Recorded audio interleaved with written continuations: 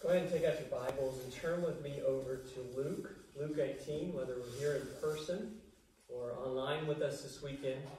We are in a series, and we're going to continue in that series. Prayer, it's a circle thing. And I want to just challenge you. I threw out a challenge the very first week of this series, a 52-week challenge, which leads us right up to Easter weekend. And that we would be praying bold, risky prayers, challenge us to dream. And I want to continue with that by just starting this weekend by asking, when was the last time you actually allowed yourself to dream? When was the last time you actually allowed yourself to dream? Was it this morning? Was it this past week? Maybe for some of us, maybe you once dreamed about, maybe it was years ago. Maybe the last time you actually allowed yourself to dream about family, about yourself personally, about the church, about the community, about a ministry that was welling up inside of you, that you were dreaming about what could happen, where God could go with that. But for whatever reason, you're not dreaming about it anymore. You stop praying about it. It's not on your mind. It's buried deep within your very being. For whatever reason, you stopped. Maybe it's as a church. Maybe it's individually. Maybe it's personally. So let me ask this.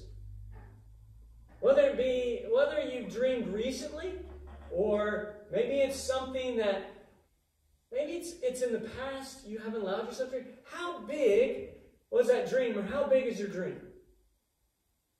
How big is your dream for you personally?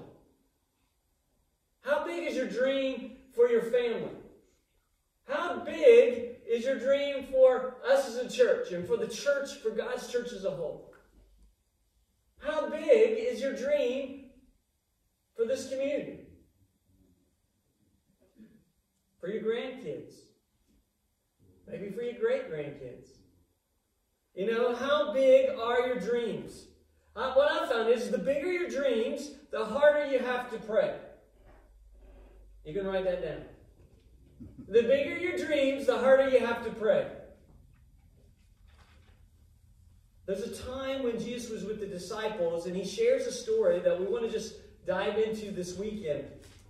That as he's sharing the story, and the reason he shares the story is to give the disciples an understanding how they should pray and that they should never give up. Is there something that maybe over the past several years, or maybe years ago you used to pray about, but it just didn't seem like God was answering your prayers, so you gave up? Anybody? Anybody willing to raise your hand? Anybody willing to stand up for that? Maybe this past week you're praying about something, and you've been praying about it for a while. Maybe you've been praying that somebody you've been inviting someone to come and to come to church, or maybe you've been praying for someone to surrender their life to Christ, and it just nothing seems to be moving.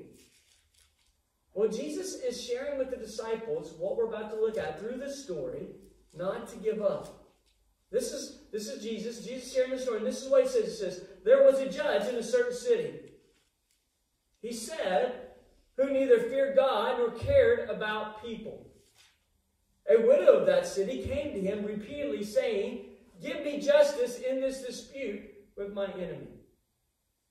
The judge ignored her for a while, but he finally said to himself, I don't fear God or care about people, but this woman is driving me crazy. Guys, don't amen there. I'm going to see that she gets justice, because she's wearing me out with her constant request. Now here's the context, if you will, of why Jesus is sharing this. This parable is about a persistent widow. That's obvious. Who shows us what, and Jesus is sharing this to show us what prayer life and what praying hard actually looks like. crying out until your voice is lost. Falling to your knees and crying and pleading with God and praying and with tears running down your eyes until you have no more tears. See, praying hard is actually praying through. And so often what happens in our prayer lives is just on the verge of something is when we stop praying. And that's what Jesus is sharing with the disciples, and that's what Jesus is sharing with us. See, there comes a moment when you need to pray for the impossible.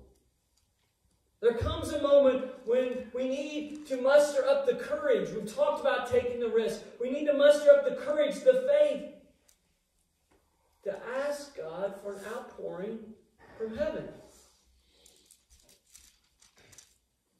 To be like this persistent widow.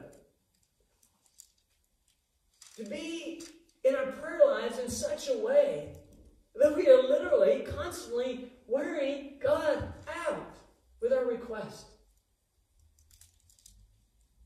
Now, we don't know what this woman was nagging this judge about. We don't know why she was so persistent. We don't know what was going on. We're not shared the backstory. All Jesus is sharing with the disciples and all Jesus is sharing with us is to see the persistence, what was taking place, and what transpired because of how persistent this woman was. So let me ask you this weekend. How desperate are you for a miracle? How desperate are you for a miracle? How desperate are we as a church for a miracle? How desperate is God's church as a whole for a miracle? How desperate within this community are we for a miracle? How desperate are we? Are we desperate enough to pray all the way through the night? I don't know how many of you remember this or realize this, but this past week, I was doing some work, and I was over on the other side of the building, and I was up in the top stairway of the classrooms, and I got to the very end of the hallway. Some of you know what I'm talking about. Those of you online, I realize you don't realize what I'm talking about, but those in person this weekend, at the very end of the hallway, there's a room. And I opened up that room, and it hit me. I remembered immediately what that room used to be for us as a church. Anybody remember what it used to be? It was a prayer room. It was a prayer room. It's where it was set aside that you could go up and pray. Now, how many of you realize that or knew that?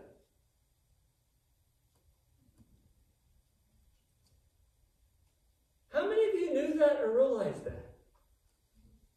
It was a prayer room. There was a little table in there. There was a Bible in there. It was a place to go and spend time with God. How desperate are we for a miracle? How desperate are we to spend time? Are we willing to come and pray all night? Are we willing to get on our knees at home and pray? How many times are you willing to circle up the promises that we see in Scripture? How long and how loud will we knock at the opportunities until the door finally opens? The story's told, and I'm very familiar with the story of a church that's located out in the Midwest. Their minister resigned. No one knew he was going to resign, and he resigned, and they were kind of just in a flood of what to do. They weren't really sure where direction. They knew that God had a plan. They had huge dreams as a church. The church was started based on dreams that they felt like the people that started the church said God wanted them to accomplish something, to do something in the community where they were planted. And they just didn't know what to do. So the leader of this church, the elders of this church, they had big dreams. And they decided that they would contact a minister that they just felt like had laid upon their heart to come and be their minister. They actually brought him in. They talked to him. They talked to his family. Through the conversation, he wasn't sure if this is really where God wanted him, and eventually he told him no. So the story goes that the elders of this church and one of the ministers on staff that was still there, they decided that they were going into the worship area, and they were going to spend time in prayer one evening, and they just decided, they all as a group made the decision, we are not going to leave this worship area until God gives us an answer of direction on where we're supposed to go, or who God leads to us to a minister. So here you have these group of elders that are praying in this worship area with one staff member. And unbeknownst to them, they're unaware that who they think should be their minister, who they think God is leading to come, has already told them no. He's actually interviewing with another church in Indianapolis. And at the very time that they are praying in the worship auditorium, he's in an interview in a church in Indianapolis. And something is said, from my understanding, was said in that interview that led him, or he knew that he was not to accept the position in Indianapolis. Now, neither one knew what was going on.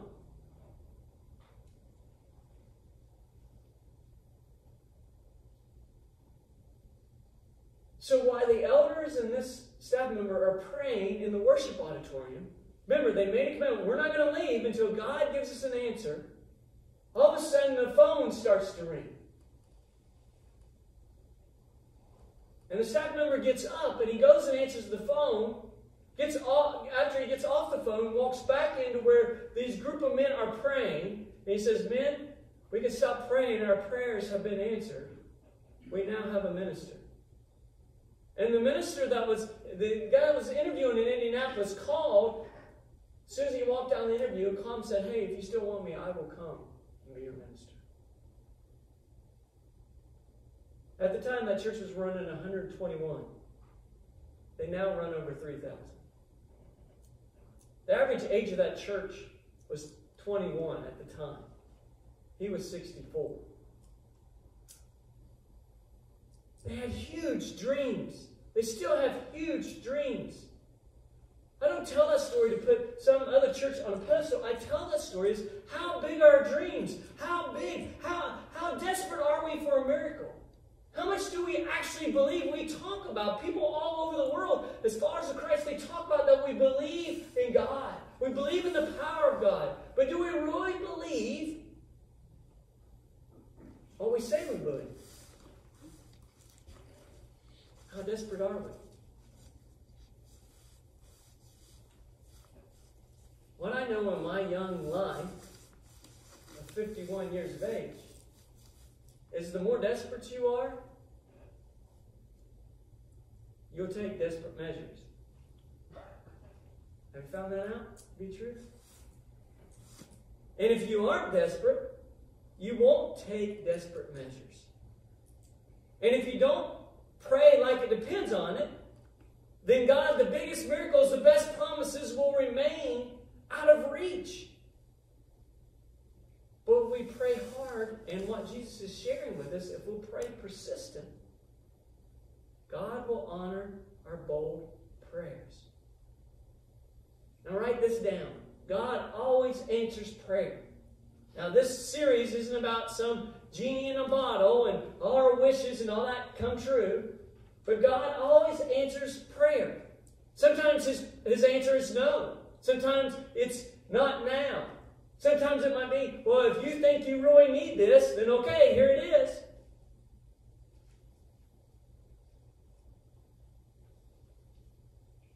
See, here's the thing. If you look back at the widow and how persistent she was, her methodology was really messed up.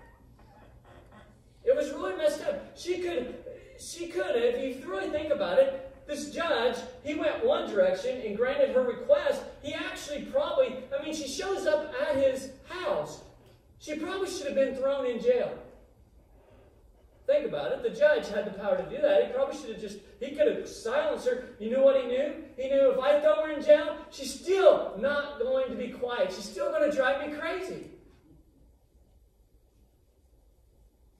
what Jesus is doing is that he's revealing to us something about the nature of God. You see, God could care less about protocol. God could care less about protocol. If he did, then Jesus would have chosen, when Jesus was walking amongst his creation, then Jesus would have chosen the Pharisees. Jesus would have chosen the religious leaders. But that isn't who Jesus honored, is it? Think about this. Jesus honored the prostitute who crashed a party at a Pharisee's home to anoint his feet.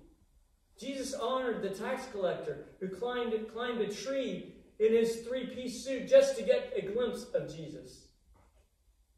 Jesus honored the four friends who, you remember, they cut out the ceiling and they wanted their friends so desperately to be in the presence of Jesus because they knew that Jesus could heal him that they cut out the ceiling and they lowered him down in front of Jesus amongst all those people that were watching.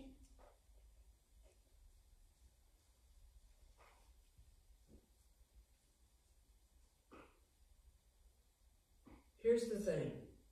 If you look at all these stories I just shared, including the persistent widow, what's the common denominator?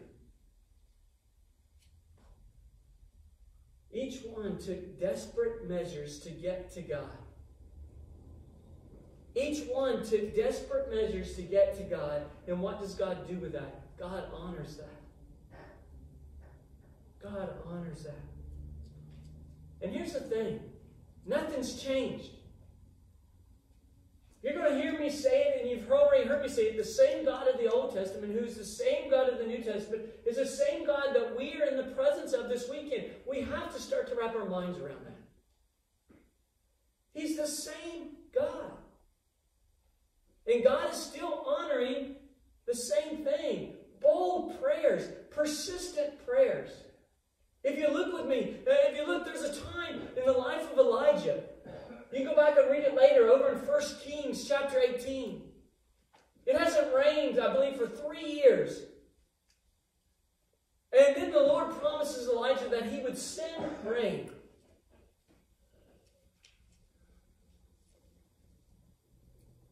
What does Elijah do, though? Elijah climbs to the top of Mount Carmel. He falls face down and he starts praying for rain. And he tells his servant, he asks him to go and to look and to see if he sees rain. 6 times he told his servant to go look toward the sea, but there was no sign of rain. Now here's the thing. 6 times. Most of us don't even make it to 6. We stop praying at 2 or 3 or 4 times. We might make it to 5. And then we just stop.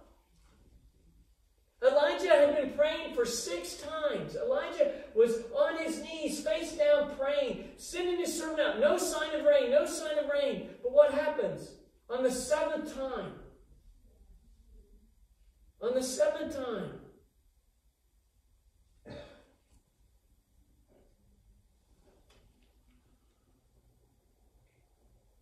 God answers his prayer. Elijah would have prayed, I believe, 100,000 times if that's what it would have took. See, after the 7th time, Elijah's servant, as he strained his eyes, saw a small cloud, the size of a man's hand, rising up out of the sea.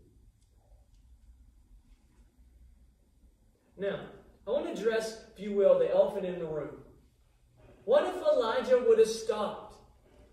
If Elijah would have stopped at the 6th prayer, if he wouldn't have prayed 7 times, if he would have stopped at 6, what's the answer? Well, the obvious answer is, and here, write this down, the obvious answer he would have defaulted on the promise. He would have forfeited his miracle. In other words, Elijah, because he was willing to keep praying, he was allowing himself to experience not just himself, but who else is there? The servant got to see God do a miracle. See, so often what happens is we fall short. We're not persistent enough. We give up too soon. We think, oh, God's not there. God doesn't hear us. God's not answering our prayers. No, God always answers our prayers.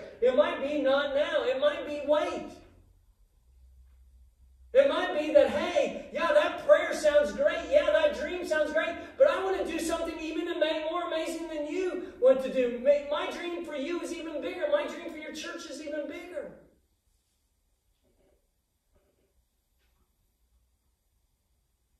See, it's so easy for us to give up on our dreams. It's so easy for us to give up on our ideas. It's so easy for us to give up on the promises of God that we see all throughout Scripture. We're not patient. This past week we had a brand new internet put in. Why? Because we're not patient enough. It's got to move faster. Fast food is not fast food anymore, is it? Do y'all remember the old dial-up service? You remember when we first knew we had internet? Finally, you have internet. An hour later. Now we can't get it fast enough. Now we can't get our phone moving fast enough. Now we can't watch a video fast enough. Same thing happens with our prayer life. God can't move fast enough.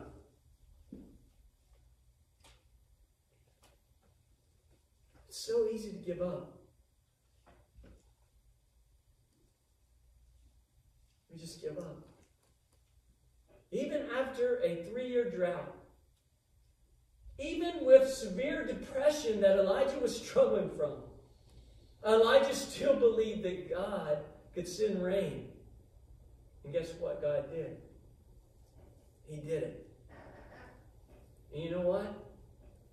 Since God is the same God, the God that did it for Elijah is the same God that wants to do it for you, wants to do it for me, wants to do it for His church, wants to do it for this community, and wants to do it for His creation. Here's the thing. The most powerful prayers are prayers that are supernaturally linked to the promises of God.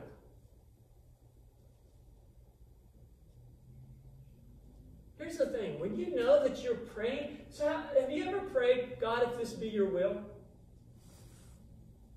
Have you ever prayed? Let's just throw it out. Have you prayed, God, if it's your will, please, will you allow, and you fill in the blank, such and such come to Christ? You ever prayed that? You're honest? Why do we ask God if it be your will? It is God's will that all might come know who He is, might come to have a relationship with Him. But why? If it's your will. In other words, we don't hold on to the promises of God. We don't understand, or we lack the understanding of the promises of God. And we do that all throughout Scripture, all throughout our lives. Even in my life, I know I've asked God, God, if it's your will. Well, God has already painted for us a picture in Scripture that it is His will. Then why in the world do we ask Him if it's His will when He's already said? Because He's already promised it. He's already promised it to us. By most conservative estimates, there are more than 3,000 promises in Scripture. That's on a conservative estimate. There's over 3,000 promises in Scripture. And by virtue of what Jesus did on the cross, by virtue of what we've already celebrated this weekend through communion, all those promises we see in Scripture, if you've surrendered your life to Christ, as a follower of Christ, those promises belong to you and they belong to me.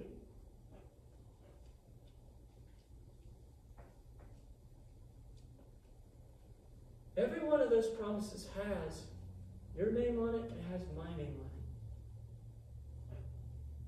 it. 2 Corinthians Chapter 1, verse 20 says, for all of God's promises have been fulfilled in Christ with a resounding yes.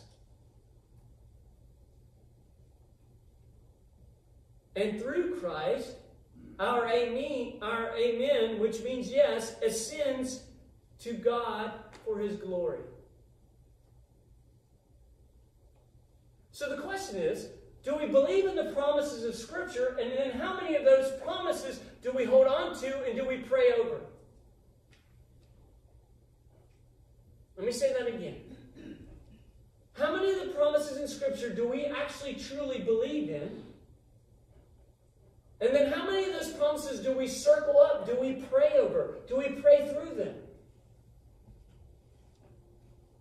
See, what I want to share with us, and here, if you're asked to say, how do I take all this? How do I take the time in Elijah's life? How do I take the story that Jesus shared with the disciples? How does that fit in 2021? Yeah, that sounds good, Jonathan, but how does it? Here's the thing. Here's what I believe will totally, if we will put this into practice as a church, if we'll put it into practice in our families, I believe this will revolutionary our prayer lives. It will totally flip our prayer lives upside down.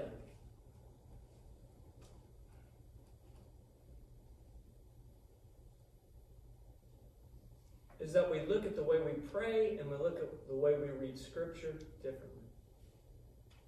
See, so often through so many things in our life, it goes back to that box illustration I used in the last series. We take prayer and it's over here. And we take Scripture and it's over here. Anybody know what I'm talking about? And we do our prayer life and we have our Scripture life, but they don't mesh.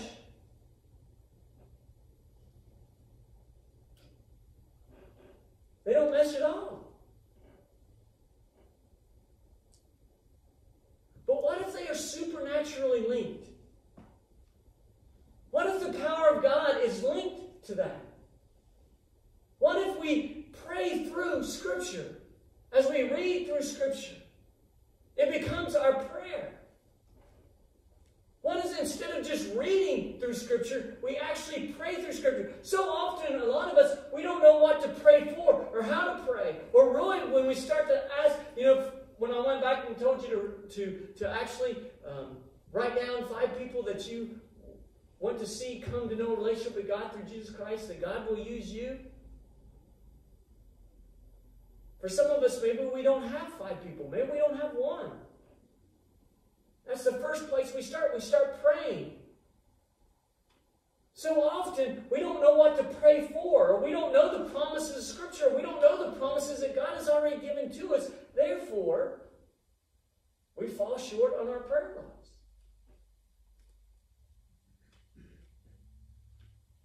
So here's the challenge for us. Here's the application. Here's where it all meets.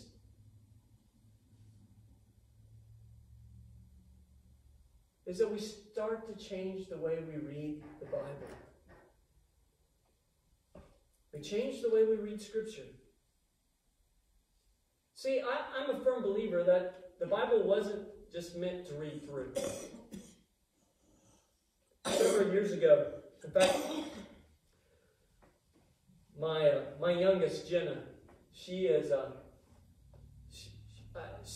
in class this week, in her history class, they were going through some things studying of the Bible in history. You can't study history without studying the Bible. You all know that, right? As often as we often try, you have to look at Scripture to actually even study history. You want to know what's going on over in the Middle East? Study the Bible. And her question was, she said, Dad, what's the quickest you've ever met someone that read through Scripture? Several years ago, I had the opportunity to travel on a mission trip to go over into Cambodia and Thailand.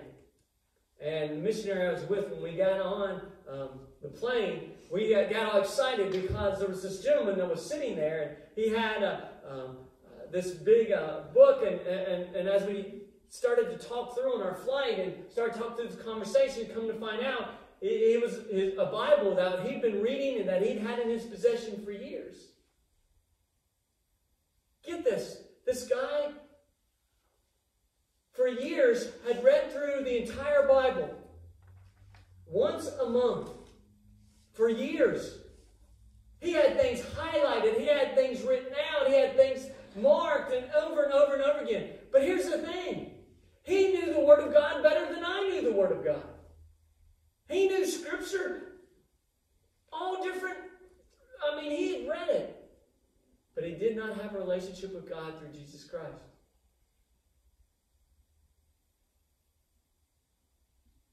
He had surrendered his life to Christ. Wasn't even on his radar. See, I think so many of us, we just read Scripture A lot of us read Scripture. Here's the application. Here's the challenge. That we transition, that we change, and that we actually pray through Scripture. That we pray through the promises of God. Let me give you an example.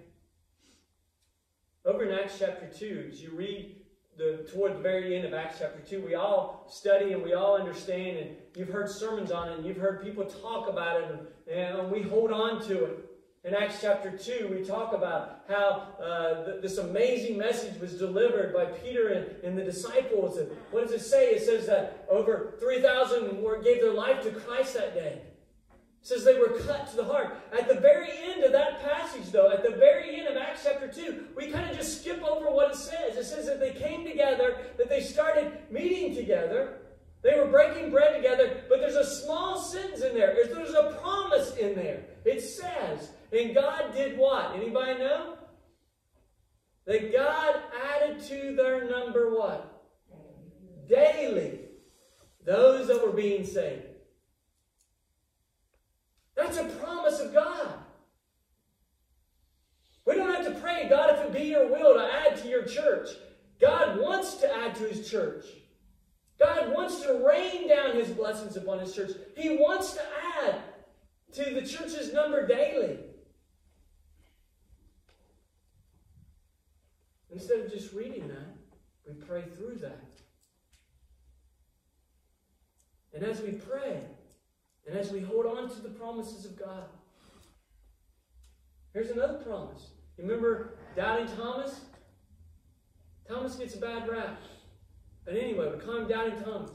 How would you like to be called Doubting? What if verse 9 I'd go, well, there's Doubting Jonathan right there. A lot of us are doubting. We're just not called Doubting. You know that? A lot of us are doubting. But here's the thing about Thomas. Thomas said, I won't believe until what? Until I actually can touch where those nails were at. I won't believe until I actually can put my hand. A lot of us are like that. We say, I won't believe. I'm not going to pray. I'm not going to reach out. I'm not going to believe until I see it. You know what happened? Thomas actually experienced that. Thomas got to touch the hands of Jesus where those nails were. Thomas got to touch the side of Jesus where that sword pierced his side. And then what does Jesus say? Here's another promise. We don't pray through it. We don't hold on. He says, great is your faith, but greater is the faith what? Your faith is because you have seen. Greater is, for those faith, greater is the faith. In other words, greater is our faith because we've not seen. That's a promise. That is a promise. See where I'm going with that? All throughout Scripture, there are these promises that we can pray through, that we can circle up, that we can pray around. Not asking if it be your will. God's already shown us over and over and over again. It is his will to open up his floodgates and rain down his blessings upon his church, upon his bride. As we do that, as we look at Scripture differently, as we allow ourselves to actually, instead of just look at Scripture as something we read, but actually a prayer that we pray through, you take the Holy Spirit and you put all that together.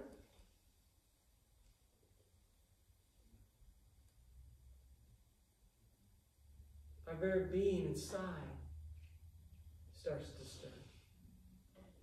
Romans chapter 8, verse 26 says this, and the Holy Spirit helps us in our weakness. For example, we don't know what God wants us to pray for. But the Holy Spirit prays for us, get this, with groaning that can't not be expressed with words. See, and even in times in our lives when we don't know what to pray, A lot of times we just read that. But if you pray through that, if you look at that, there's a promise.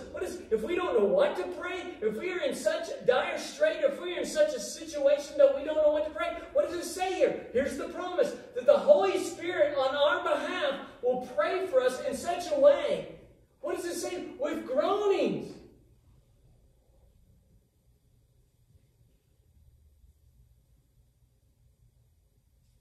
That's a promise. That's a promise.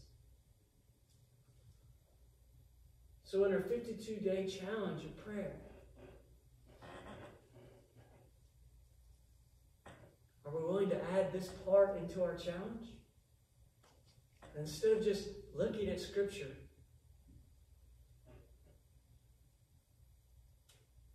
and reading it, as we spend time with God in prayer, that we don't have our prayer life and we don't have our Bible life, but we join them together to move supernaturally together. As God rains down, and God wants to rain down His miracles and open up the floodgates of heaven upon His church. Will you stand with me?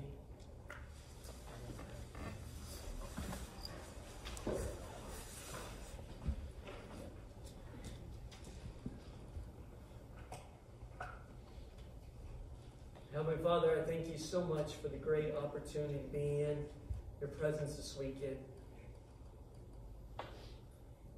God,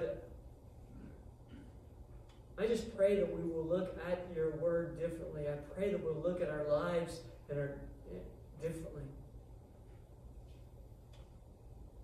God, I pray that we will allow ourselves in your presence to dream. I pray we'll allow ourselves to be willing to take risks.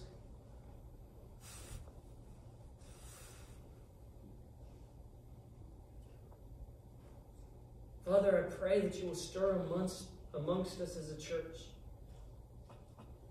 I pray that we will allow ourselves to seek out the opportunities that are already there, that you've already given to us. That God, all we have to do is be willing to step through.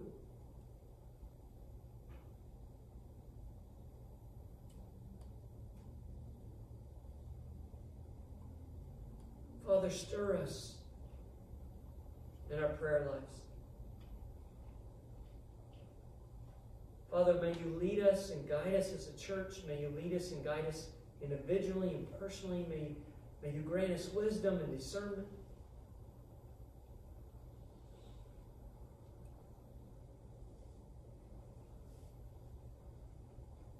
Father, may we allow you to forgive us. Father, may we see these amazing promises that you have all throughout your word. These promises you give to us in the old and the new, and Father, all around us. May we look at life differently.